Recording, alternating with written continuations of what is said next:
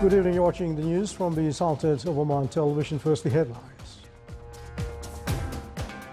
His Majesty Sultan Qaboos receives more cables of greetings on the occasion of the holy month of Ramadan. The Sultanate wins the regional director positions of the World Health Organization for Middle East and North Africa. And within the Fakurba initiative, 30 people are set free through courts of the Governorate of Allahyar.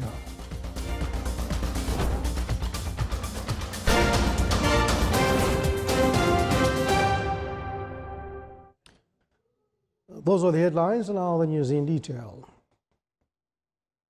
His Majesty Sultan Qaboos received more cables of greetings on the occasion of the holy month of Ramadan from a number of crown princes, government leaders, senior officials, and Arab and Islamic world, as well as their highnesses and excellencies, the ministers, advisors, honorable members of the State Council, the excellencies, members of the Shura Council, under secretaries, Omani ambassadors, ambassadors of the sisterly and friendly Arab and Islamic countries, a credit to the Sultanate, sheikhs, dignitaries, and citizens.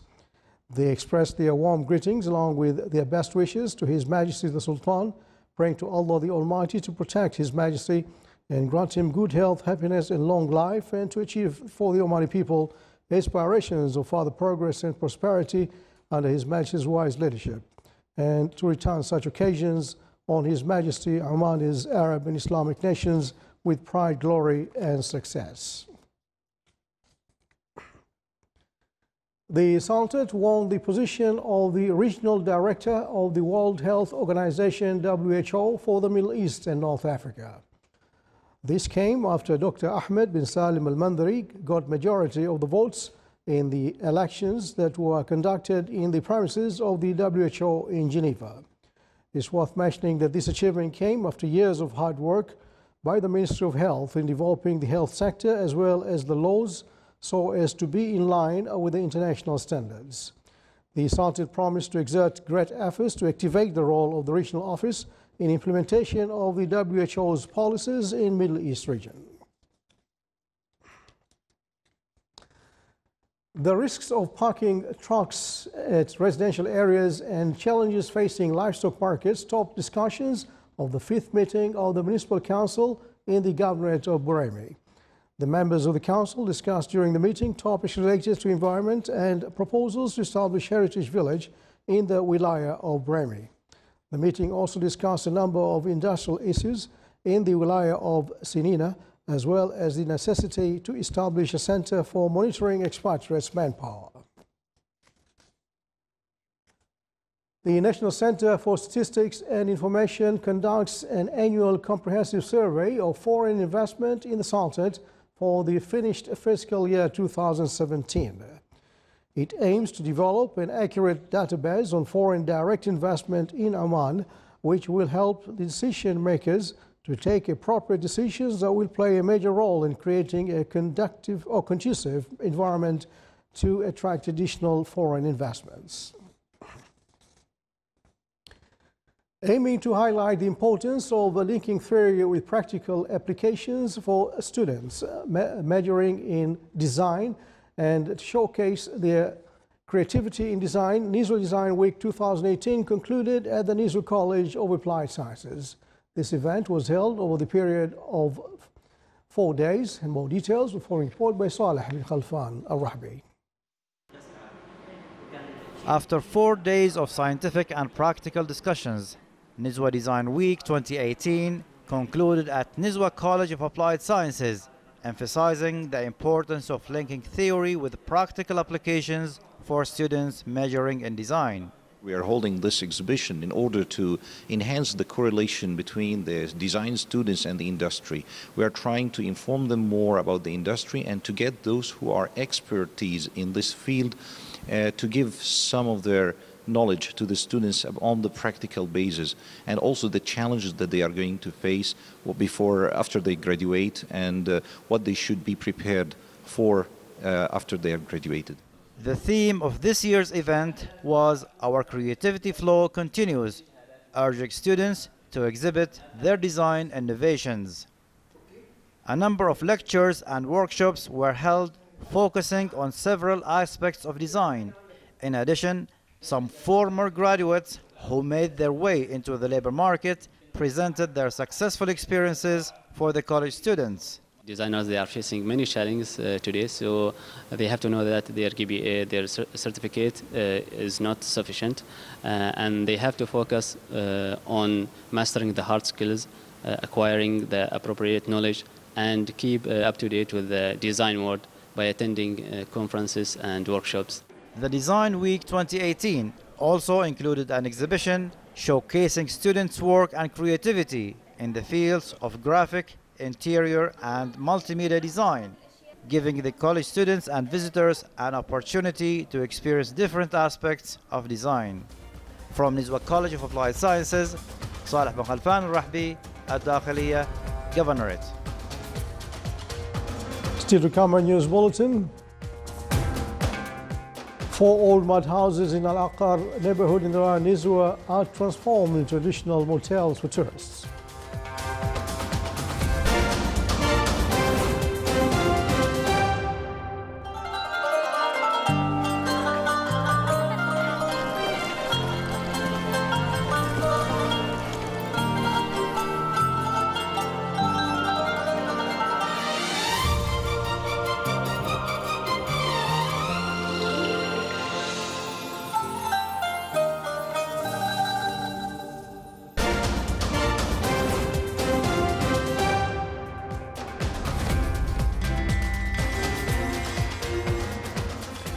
Welcome back to the news from the Sultanate of Oman Television. Among wide participation from male and female students of North Sharqiya schools, the activities of Builders of Oman exhibition kicked off.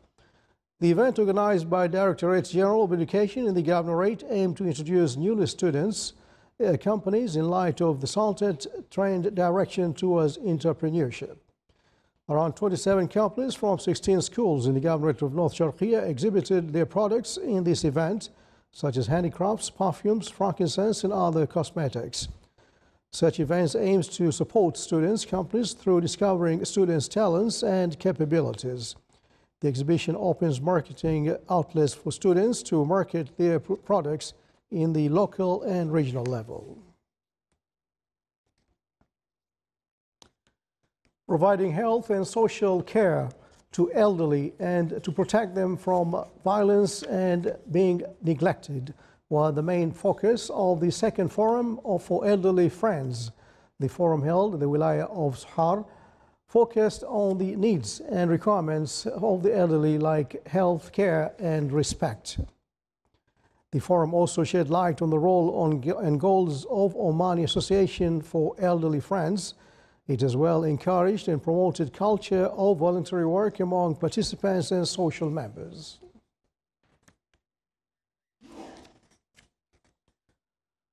Within the Fakurba initiative, 30 people were freed through courts of the Governorate of Al-Lahira.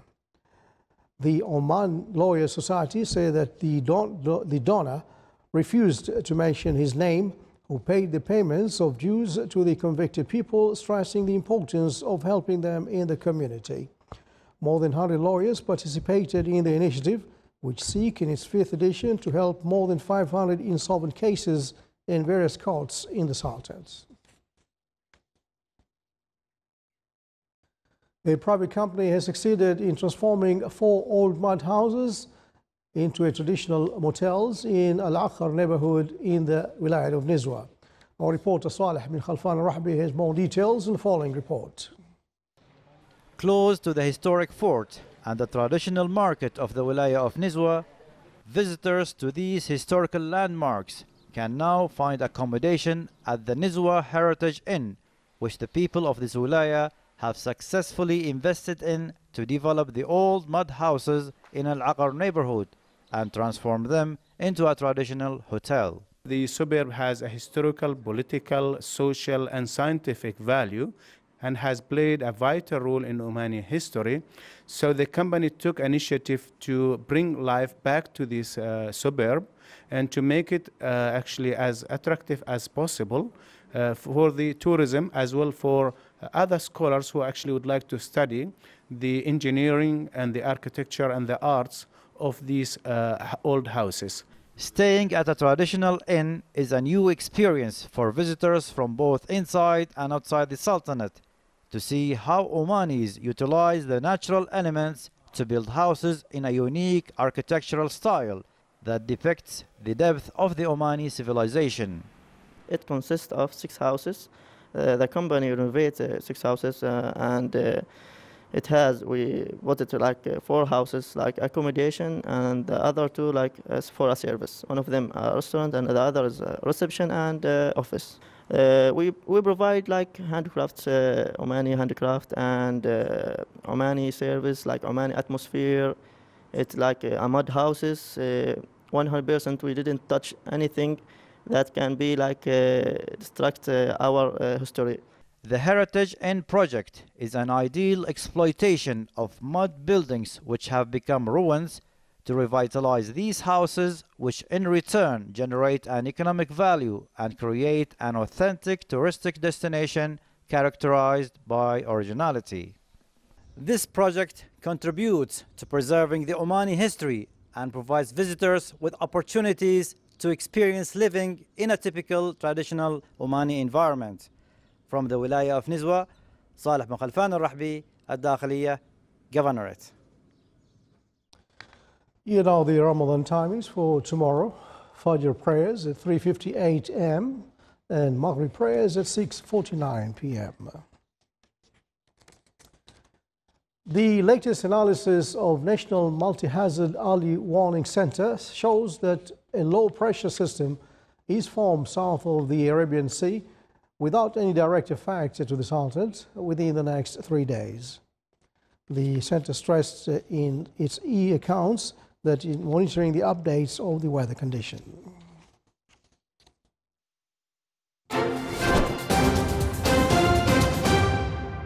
Now for the general focus on the Sultanate. Clear skies will prevail over the Sultanate with chances of low clouds and fog late at night and early morning over the coastal areas of the Arabian Sea. Scattered rainfall is expected over the Hajar Mountains and in its nearby wilayas. Winds will be southeasterly light to moderate and seas will be slight with a maximum wave height of 1.5 meters.